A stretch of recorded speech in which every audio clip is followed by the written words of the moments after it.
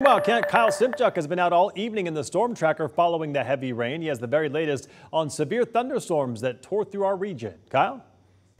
Throughout the day, we've seen rain start to pool on some roadways, but the rain was just one element of this storm. Take a look at some of the dramatic photos and videos sent in by KREM 2 viewers.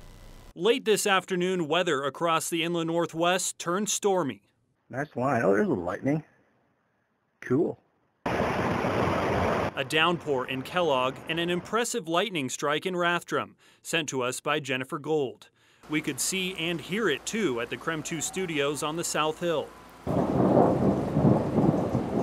Some of the electricity in the air grounding on the KREM 2 tower.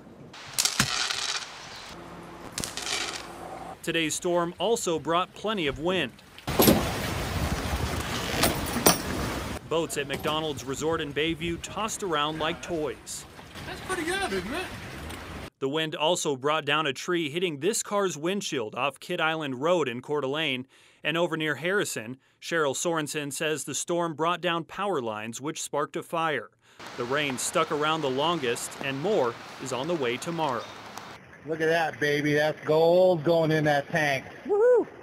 In Spokane, Kyle Simchuk, KREM 2 News.